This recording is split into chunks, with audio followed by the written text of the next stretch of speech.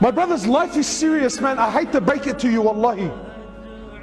You know, I can sit here and give you this nice, beautiful talk with the Indian background dancers, Aflam Hindi. I can do that for you, inshallah, and make you feel good.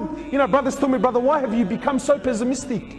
Why don't you speak about the mercy of Allah, the rahmah of Allah? Give people hope. Sometimes hope in the wrong hands, can actually destroy the person. One of the great companions of Muhammad sallallahu alaihi wasallam, I believe it was Mu'adh bin Jabal, I believe it was him,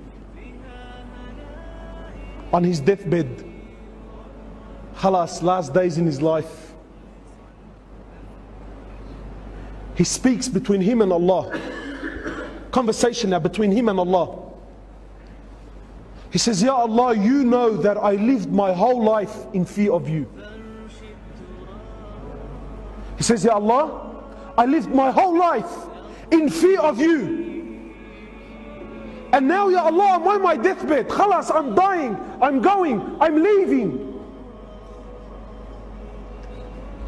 Now, Ya Allah, even if I wanted to do something, I physically can't. So, Ya Allah, I'm asking now I'm knocking on the door of your rahmah.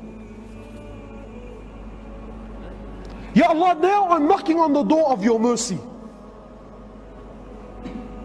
He says, I lived my whole life in what? In fear.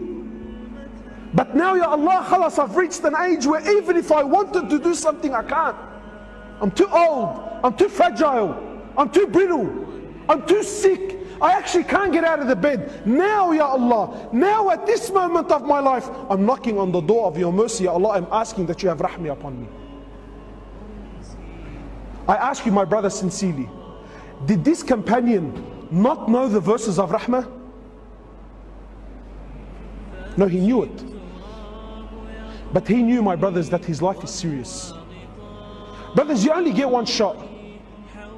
There's no coming back. There's no coming back. You only get one shot at life. The choice is yours.